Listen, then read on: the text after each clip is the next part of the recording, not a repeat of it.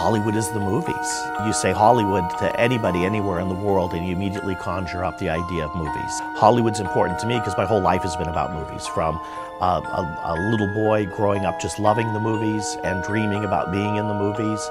To be honest, my biggest dream in life was to be at the Oscars one year, and I thought I'd just be sitting in the highest balcony. And then since then, dreams have been realized even more than I could possibly imagine. I've been lucky enough to be here and be nominated and actually win a couple times.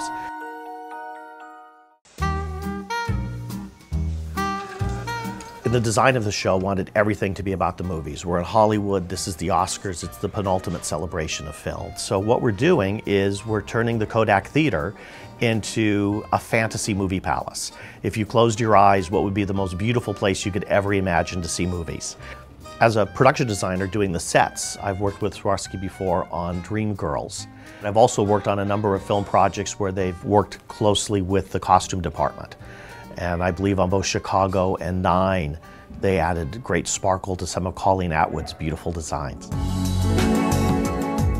We've spent the last 2 days doing an installation on the Swarovski crystal drapes. And the moment they rise up out of the boxes, and the moment they capture light, and the moment they radiate every color of the rainbow, everyone in the theater, all the stagehands, everyone, they just get smiles on their face.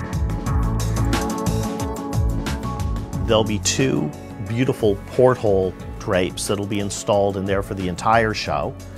And then there'll be a giant drape that's like 40 by 70 feet that'll come in and out on selected moments of the show to really add sparkle.